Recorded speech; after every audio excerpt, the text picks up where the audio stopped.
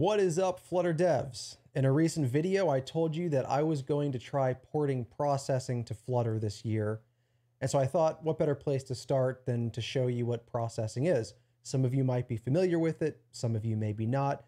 Let's take a look at what processing is, and I'll tell you a little bit about what I mean when I say I'm going to try porting processing over to Flutter. Let's jump over to the desktop and take a look. Here what you see are a handful of processing windows. Let me tell you what we're looking at. Each of these windows is a different processing sketch. In the world of processing, when you work on a little project, it's called a sketch. The idea is that you're quickly jotting down things that you want to do with graphics or audio, what have you. Your multimedia programming, you sketch it out really quickly, and then you can run your sketch and you can save your sketch. And here we have 6 different sketches opened up. You can probably tell immediately that each one of these windows, as I've mentioned previously, is kind of like one of the world's simplest IDEs or code editors. You can see that we have some source code here. I'll look a little bit more at that in just a moment, but we have some source code, line numbers on the left, a name for this file up here at the top. If there were multiple files in this sketch, we would see multiple tabs here. If you want to run this sketch, you have a play button. If you want to exit out, you have a stop button. Down here, we have a console area, and then we have an errors tab. Again, a very, very simple version of Android Studio or VS Code or whatever your choice in integrated development environment is. Processing, when you download it, when you install it, it gives you this very, very simple editor environment. It also gives you some examples built in. So you'll see this little window right here. It says Java examples. By the way, this language is Java. That's the language.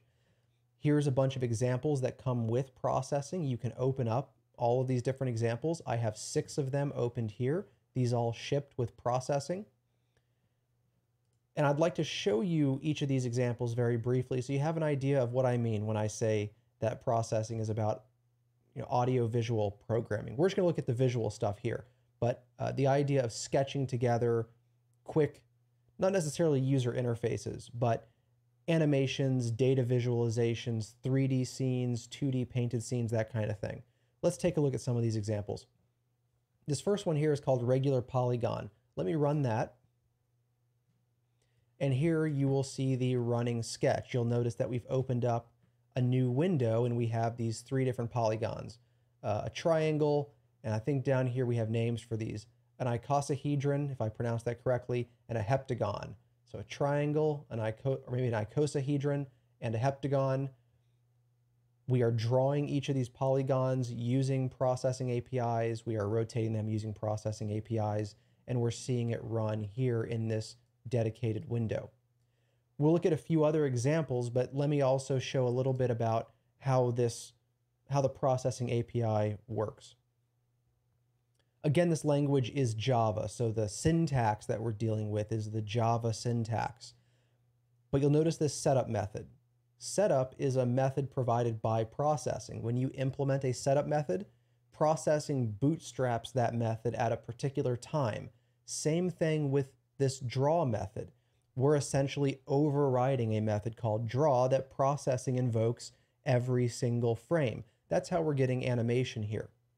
Processing invokes this method over and over and over and over again based on the desired frame rate, which for this screen, no one's requested a special frame rate here, so we're probably looking at 60 frames per second. Now there's also this method called Polygon down here.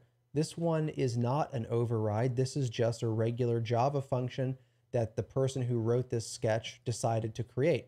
This is a procedure essentially that, given an X and Y position, essentially a point on the screen, and given a radius and a number of vertices, it draws each of these polygons. You'll notice that each of these polygons have vertices that are equidistant apart. That means the same logic can be used to draw all of them. Start at the center, go out a certain distance, and then jump a certain angle around, and then connect them. That's what's going on here. That's exactly what's happening right here. You can see begin shape, put all the vertices out there, then end the shape, which means draw the lines between, fill it with a color, and here's what you get. Now that said, let's talk about a little more about what's actually happening here. This procedure called size, which comes from somewhere. Where does it come from? We'll talk about this in a second, but size is invoked to set the size of the window, 640 horizontally by 360 vertically. Setup runs one time. Then draw runs many, many times over and over again. And every time draw runs, the background color is set. 102 represents whatever that gray color is in the background. Then notice that there are 3 blocks here, 3 blocks of code. Oops. Those are each of the shapes. So how are each of the shapes actually drawn? Push matrix says we're going to start moving around this screen, and at some point we're going to want to go back to the way we were before we started moving around the screen. Push matrix essentially starts some transformations that can then be erased when pop matrix is called. So we say, okay, we're going to start some transformations. We're going to translate, which means we're going to move to a location on screen, in this case, right here at the center of the triangle. Then we're going to rotate by some amount, which is based on this parameter called frame count, which also comes from some magical place. But based on the frame count, we're going to rotate some amount. Then we invoke that polygon function, or procedure, which in this case draws the triangle. Then we're done drawing the triangle. Then we pop the matrix to go back to the origin up here at the top left. And then we do the next shape. The point is not to understand necessarily the intricacies of each of these calls. The point is to recognize that there are a bunch of these calls that are being made and it's unclear where they're coming from. Background, push matrix, translate, rotate, pop matrix. What are these and where do they come from? All of these are part of the processing API. All of these methods or procedures or functions, depending on what we're calling, they're all made available to us out of the box with processing. Processing implements this procedure called size, and it implements the one called background and push matrix and translate. Now, there are no import statements here because, remember, we are working in a code editor that was made by the processing developers. So it's automatically bootstrapping this for us. Like, this is the Java language, but this is not a Java program because there's no class that we're defining this stuff within. There's no public static void main function or method to start to initialize the execution of the program.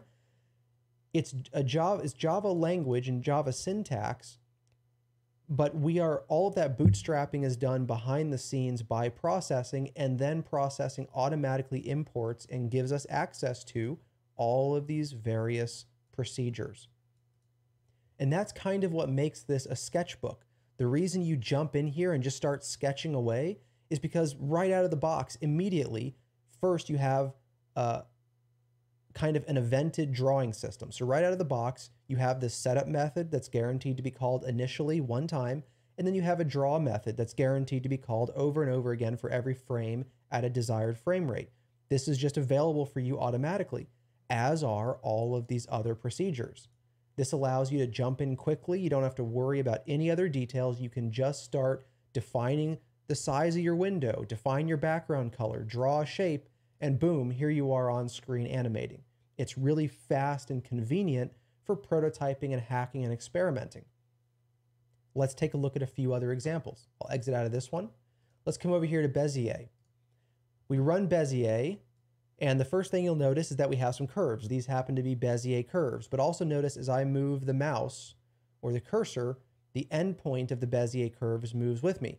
This is because processing, not only can it paint a canvas, it can interact with the mouse, it can interact with the keyboard, it can probably interact with all sorts of other things using plugins to processing. But this is an example both of the fact that we can draw Bezier curves and that we have mouse support. Let's look at another example. Here's wave gradient.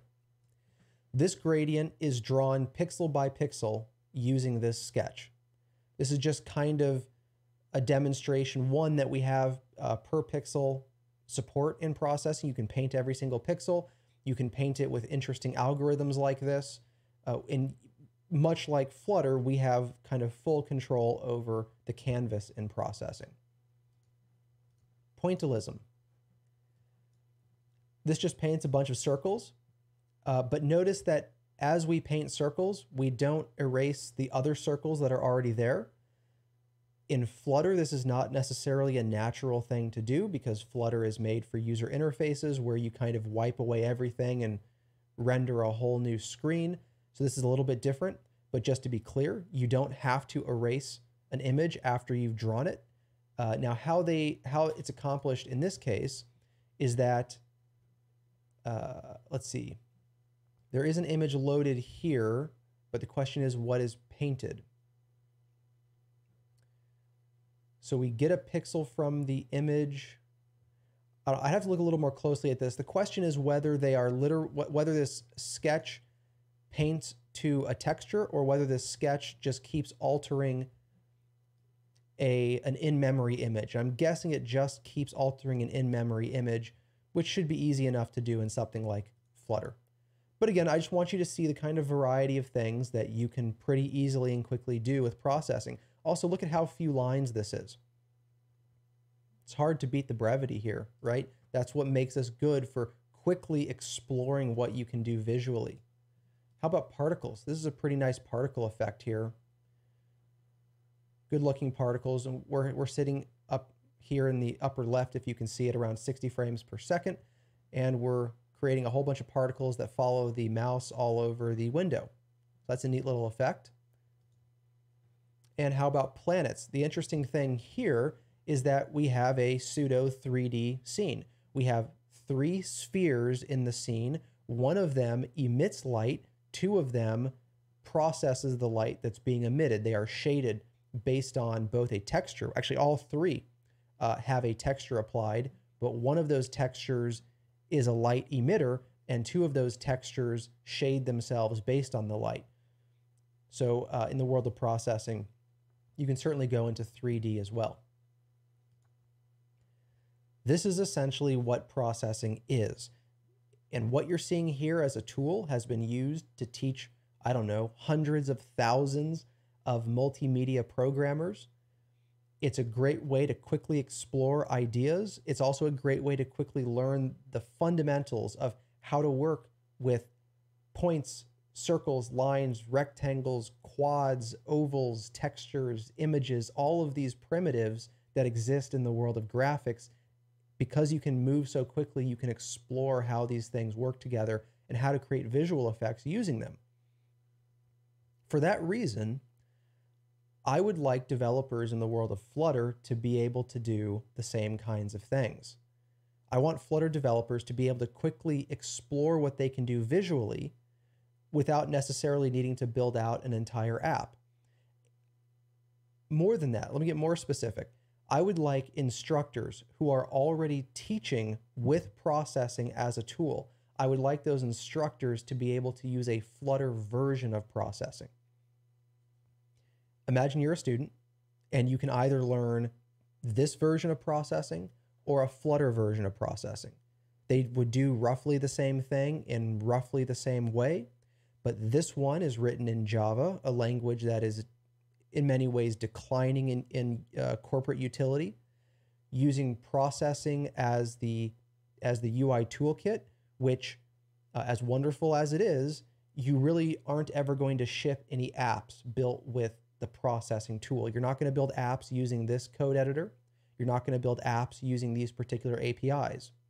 But if you use APIs like this within Flutter, you're very close to Flutter, and Flutter is used in Android apps, iOS apps, web apps, Mac apps, Windows apps, Linux apps, embedded apps. It's used everywhere. So your path from education to the job market is like, that far apart. Whereas if you learn processing in Java, you have a much longer path to make yourself useful in the job market. So I'd like to see educators embrace a Flutter version of processing so that the same concepts can be taught, but they can be taught in a medium that can also get you jobs. It'll still take a little more effort. Obviously, if all you know how to do is draw graphics primitives, that's not enough to build apps. But if you use Dart, and if you're working in Flutter already, it's a much shorter jump, leap or a jump over to the world of professional app development than if you were to start with traditional processing and Java and then try to figure out how to develop Android apps, iOS apps, web apps, Mac apps, Windows apps, Linux apps, and embedded apps. What I would like to do more specifically is have a widget that you can drop into your project. Now that widget can take up the whole window, or that widget can take up just a part of your UI. But I would like for you to be able to drop in a widget that takes up some amount of space, and it will be called something like processing, for lack of a better term. And you will pass to that widget a sketch. And in that sketch, you will define a setup method, and you will define a draw method. And in those methods, you will do the same kinds of things that you see in these sketches.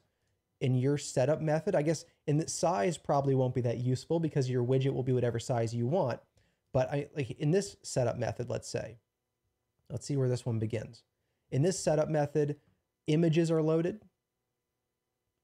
A texture looks like is created. Some Perlin noise stuff is done. I guess that's all commented out, but you could uncomment it, I guess. Some initial preferences for strokes and fills are set. Creating a shape, a shape, a shape. These are each of the spheres. So in setup, you go load images, you create your initial elements that need to exist. And then in the draw method, you paint the background. In this case, we're going to, again, push matrix to place our orbs or our spheres at various locations. And then when you run your Flutter app, this is one of your widgets. This is what you see in your processing widget, so that you have the power of processing within the power of Flutter. This is the goal. And this will be an open source project. I'm going to try to build it video by video. I will put up PRs that probably come from the work that I do in the video. The repo will be publicly available, and I will occasionally publish updates to PubDev. That all begins right here, or technically the next video. In the next video, I'll just very quickly show you around the repo, and maybe we'll get started with the very initial widget structure. And from there, all engines go. We're full speed. We're going to see how quickly we can port over how much of processing. And there will be some challenges. There will be some parts that are really simple. There will be some parts that are more difficult. And there will be some parts that currently are impossible, but we'll deal with that when we get there. So stay tuned. Check out the next video to see how we get started on this venture together, and then keep up as we port processing to Flutter. I'll see you.